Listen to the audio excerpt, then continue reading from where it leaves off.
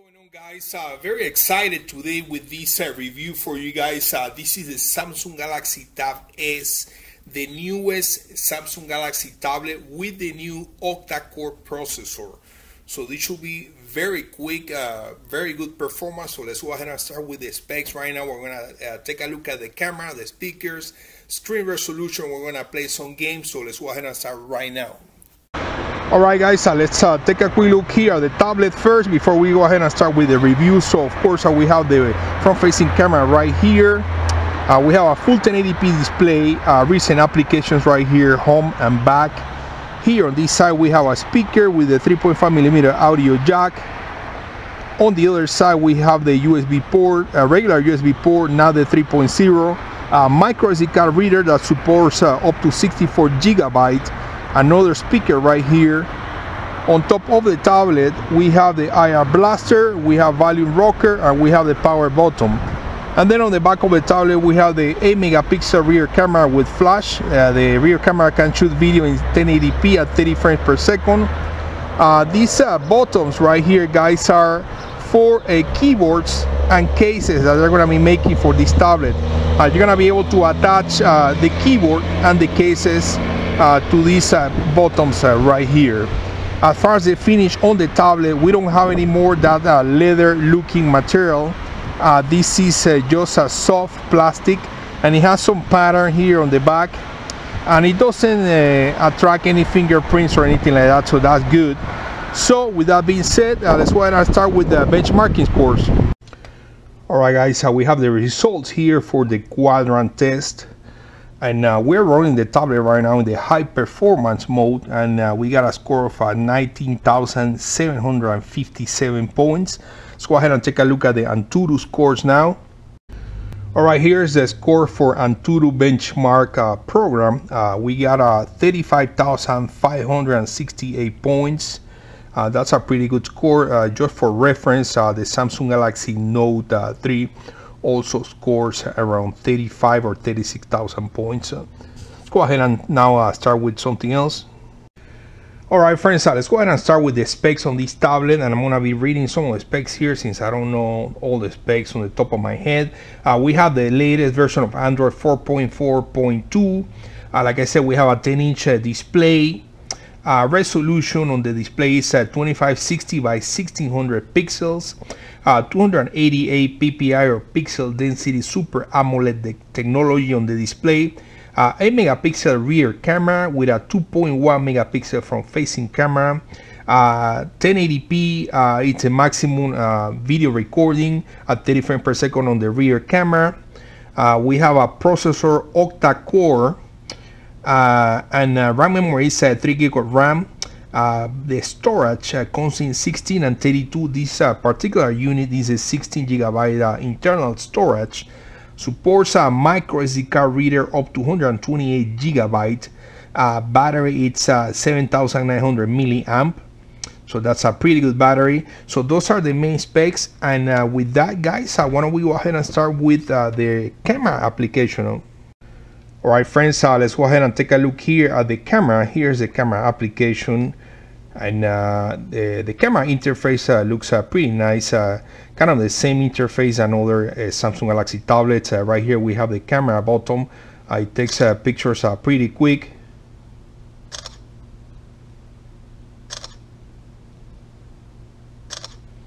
Right here we got the recording option, and we can pause the recording, we can continue the recording, we can take pictures as we are recording, and right there we stop the recording. Right here in the right corner we got a quick preview and access to the gallery from the last picture. Right here on top we have an indicator of the flash. We can do set up the automatic flash. I believe that will allow to take pictures faster. Let's see. Yeah. On top right here we got the front facing camera. There's the front facing camera, guys, and I'm recording with my high definition glasses. Right here we get access to the settings of the camera. Right here we get access to the camera resolution. You can go all the way up to 8 megapixel. Right now I'm using the 6 megapixel in the 16:9 aspect ratio. Other than that, we have the burst shot, picture stabilization, face detection. You can tap on the screen to take pictures. As far as the video resolution, like I told you, maximum resolution is at 1080 at 16:9 aspect ratio. You can also record in 720, and you can do VGA.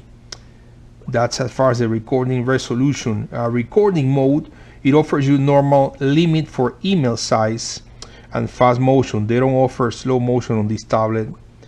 You get the video stabilization, you get video effects, and we can change some effects right here. You get a flash, you get a timer, you get video mode, you get a full screen, or this other mode that is more landscape. And of course GPS and location, and right here you can access, control the flash. Right here under mode, we get different modes, and one of the cool things about this tablet is that they offer the dual camera. And as you guys can see, we can be recording with both cameras at the same time, and you can change how the second camera looks like here by clicking on these different options. So that's as far, guys, as the camera interface and features, and I'm going to show you guys later a couple of samples of pictures and video. Alright, as far as the browsers, the tablet comes with two different browsers. The stock browser that we see right here, and also comes with Google Chrome. Of course, you can download more browsers if you want. Let's go ahead and start taking a look here at the stock browser. And so this is how the tabs looks like. You get a menu right here to do different configurations. You can also add favorites right there, and then we can click right there to add tabs. Here's the Samsung page, and they're offering all the different devices, and here's where they're advertising this particular tablet, 4 million pixels. Let's go ahead and open a different page, and let's go to let's see if we can do here, and let's go ahead and actually type here yahoo.com, click on go, and we are connected to a very fast Wi-Fi 50 megabyte download. Here's the access to Yahoo. Let's see if we can go ahead and open a couple of articles here, and as you guys can see, it opened the pages pretty quick. So that's as far as the stock browser.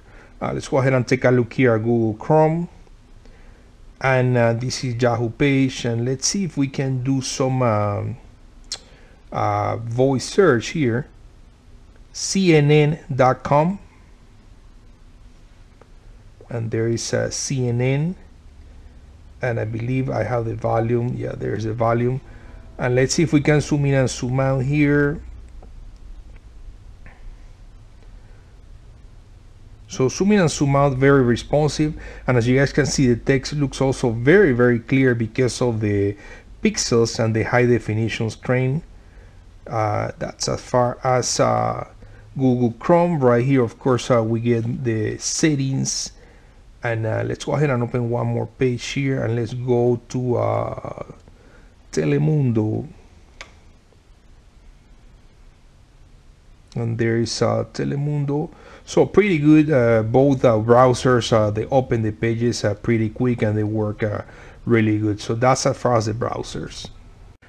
Now, as far as the interface of the tablet, we get 3 screens, and basically I see that Samsung has been doing 3 screens on most of the tablets. So this is one screen, this is the other one, and if we go this way, this is the other screen that we get. Let's start from here.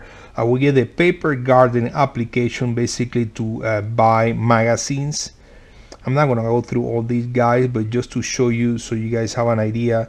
Here's an application called Here and Now, and this is the application called Samsung Watch On, which basically is going to allow you to watch your TV, control the TV, and control your cable box using the tablet with the IR blaster that we see on top.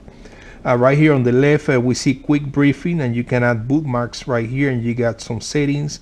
You get the application Side Sync, which is going to allow you to basically transfer the screen off the cell phone and look at it on the tablet, and we're going to show you that later. You can add here the alarm, you can add events to the calendar, and you can add stock information. Going this way, we get another screen with different applications. Here's a folder, and going to the next one, we get a widget here called My Library Galaxy Essentials. So basically you can download applications from Samsung. You get another application right here, Galaxy Gift, and more apps down here, more space for different applications. So as far as the app drawer, we click right there in the corner. Here's the app drawer. As you guys can see, the tablet moves very quick. Here in the corner, we get a menu to edit, create a folder, view type. You can basically customizable grid or do alphabetical grid. What else we have here? Downloaded applications. You can uninstall or disable apps, hide applications, access to Galaxy Essentials, and then help. Now, in order to add something to the desktop, basically just hard press, and that's gonna add the icon to the screen. If we hard press on the screens, you're gonna get access to wallpapers and widgets. Here's a quick look at the widgets. And then if we swipe down, we get right here the quick settings, and we click on this one, and it shows all the settings now.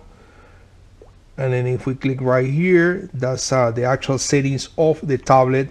This is in 4 categories: connections, device, general, and applications. Here's device, here's general, and just so you guys see, power saving is off, and this is the applications menu. So that's as far as the interface of the tablet. Let's go ahead and take a look at something else now. Alright guys, let's take a quick look here at maps and navigation, and we're looking at the satellite mode right now. Here's zoom in and zoom out of the maps. I'm sorry. Let's go ahead and do some search here.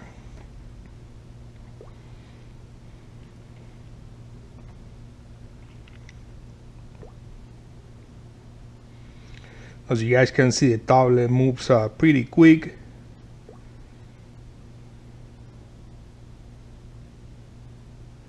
And there you have it. So that's maps and navigation on the satellite mode. And as you guys can see, the buildings looks pretty cool with the 3D effect.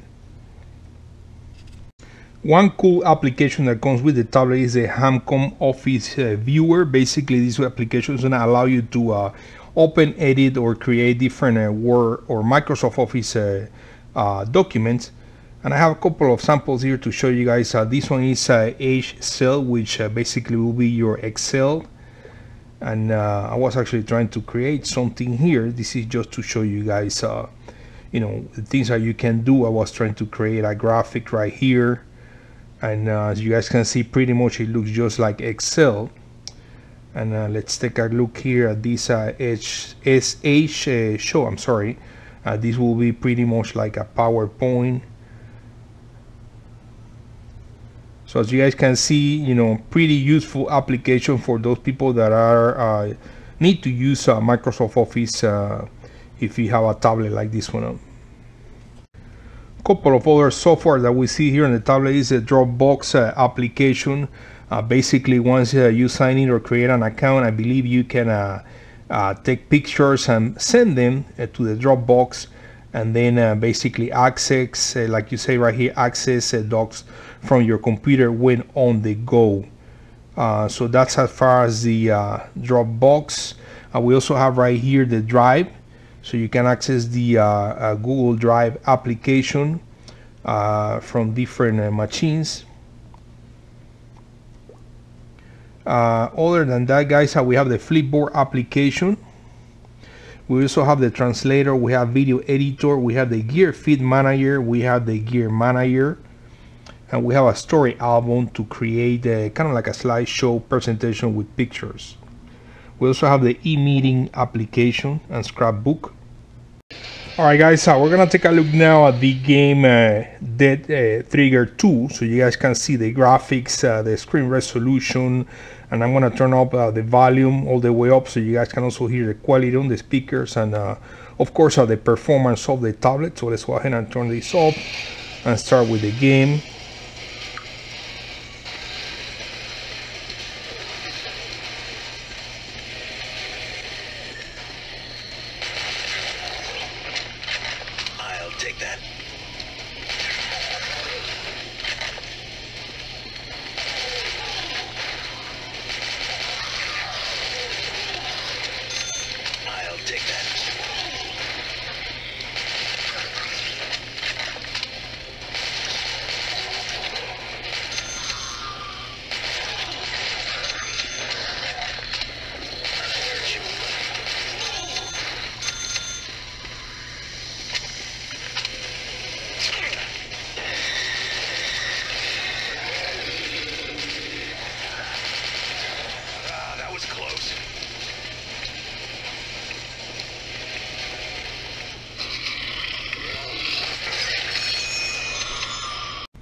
And guys, here's a quick look at YouTube playing a video in 1080p. We can maximize the screen.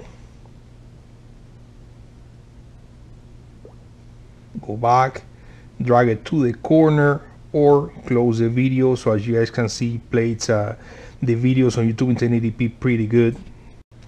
Here's a quick look at Google Voice or Google Search. How old is Barack Obama? Barack Obama is 52 years old. What's the population of United States? The population of United States of America was 313.9 million in 2012. All right, check this out, guys. What's the population of China? The population of China was 1.351 billion in 2012. Wow, that's a lot of people there. All right, guys, now we have here the Samsung Galaxy Note 3 joining this video review. What do you guys think so far of the tablet? Pretty cool, man. So anyway, so we're gonna take a look now at the application called Size Sync, which basically is going to allow you to transfer the screen on the phone on the computer. So we're gonna turn on the Wi-Fi right here.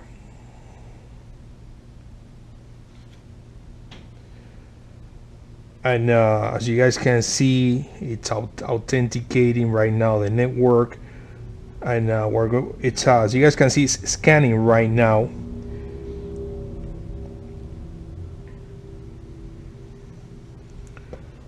And we should see our device here in a few seconds. All right, guys, so as you guys can see now, the tablet and the application, it's reading right here my device or my phone. I'm gonna click right there, and we should see the screen of the cell phone right here on the computer. And as you guys can see, my screen turned off. This is super cool. And basically, guys, this is looking at my phone right now on the tablet. So as I'm doing other things, you know, as you guys can see, the phone stays right there. I can get access to my phone and to other things on the tablet at the same time. So for example, if I want to open Facebook, I click right there, and there is a Facebook, and here's my home button. I'm gonna click right there and exit. You know, I can go here, I can access YouTube, everything from the computer, I'm sorry, from the tablet, by accessing this virtual phone, basically accessing my screen on the tablet. So as you guys can see, there is YouTube. So this is a really cool application. Here's my app drawer. I really like this, and it looks like you can maximize it, and you can look at the screen of your phone in a bigger size, or you can have it like this so you can do other things at the same time. So that's the application called Size Sync. And let's take a look now at the Watch On application. Now, if for some reason you need to go back to the phone, you're just gonna click home right here, and as you guys can see, it's gonna say phone is currently in use, and then you can keep using your phone, or click right there and switch to tablet. Now the screen on the phone turns off, and then it's back on the tablet. All right, guys, last but not least, we have the application right here, Samsung Watch On. And basically, this is the application that is going to allow you to control your TV and your cable box with the IR blaster that we see right there on top. So all we have to do is just access it right here, and as you guys can see, it gives you a little preview of you know, what movie it's on right now based on your cable provider. So we're gonna click right there, and as you guys can see, I have the TV on Univision channel. And I can click right here on watch this channel, and it's gonna change this channel.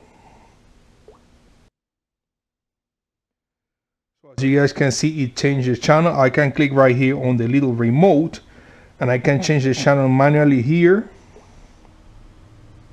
And as you guys can see, it's changing. I can also type the numbers. So for example, let's do channel 70.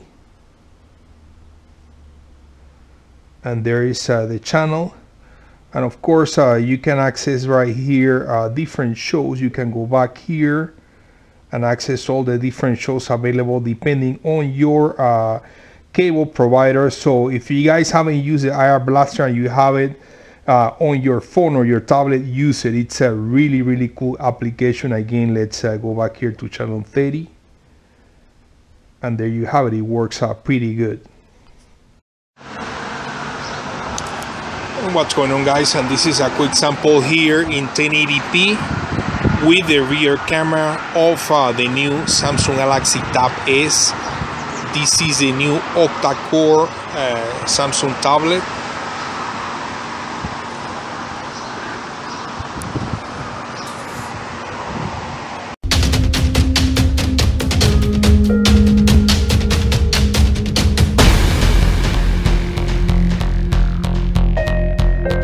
Alright guys, that's all I have for right now. What do you guys think? A pretty good tablet, huh? I have to be honest with you, I was expecting higher benchmarking scores by this tablet having an octa-core processor. Pretty much my Samsung Galaxy Note 3 scores are all the same, and it's a quad-core processor. My understanding and the way the octa-core works is basically, let's say you're playing music and then you're browsing the internet. Some of the processors are going to be dedicated to, for example, the music. So as you're browsing the internet, it's not affecting the speed or the performance of the phone, because some processors are dedicated to the music and some processors are dedicated to the web browsing. This is just to give you guys an idea. So anyway, so this was the Samsung Galaxy Tab S, the newest Samsung Galaxy tablet with the octa-core processor. Price on this is $399 with a 16 GB internal storage. Pretty cool tablet, guys. Thanks for watching. Subscribe for more videos. Share the video if you like it. And we will see you later on the next one. Goodbye.